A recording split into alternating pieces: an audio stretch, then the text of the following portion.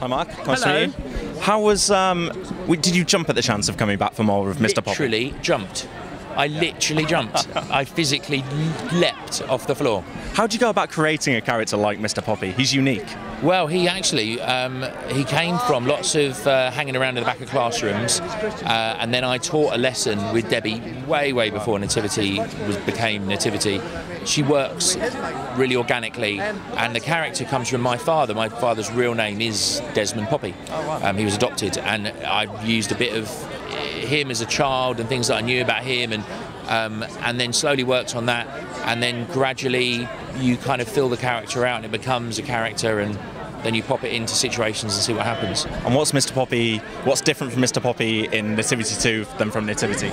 We meet Mr. Poppy in Nativity 2 in a bit of a bad place, really, because he's a bit of a child at heart. He's quite sad that people are just passing through his life.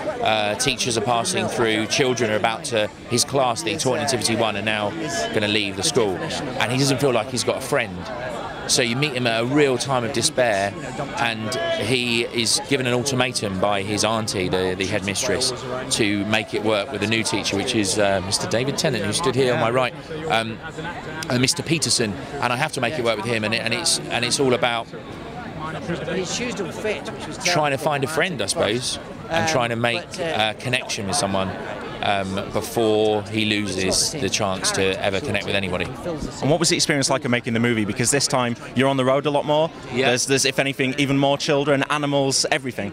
Yeah, less. It was a lot more of a kick something scramble. Forgotten what that other word is. Don't know where this is going out, and it could be in front of children. But yeah, it was, because it was true cause and effect. Because you're filming a road movie essentially. You really are. The first film we were in school, so if there was a moment perhaps where the director was to go, oh gosh, you know what we're missing? We're missing a little scene with a child that will link this bit of storyline. We can go and pick that up. But when you're on the road, as soon as you've left that location, you're then moving on. So it really is, and for an actor, it's fantastic, because you're going through the journey logically. So you're never having to do that thing you do in scripted single camera work, where you're preempting what's coming and working out a scene that's 5 scenes down the line. You're just letting it out.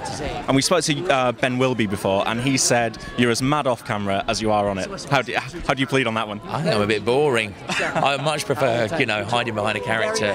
Not totally boring, but I don't think I'm that mad. Maybe on set, because when you're on set, the character, it kind of infuses your life. When you're, when it says cut, you're still with the kids. It's when the children are around, you want to keep the character alive. Do you really enjoy that, working with older children?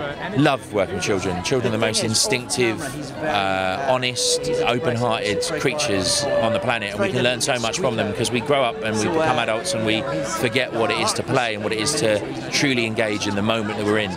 We're spending too much time worrying about what's coming or what's just gone, and I think staying in the moment, adults can learn a lot from, and children do it just automatically. That's amazing. Thanks a lot for speaking to me, Mark. Thank you.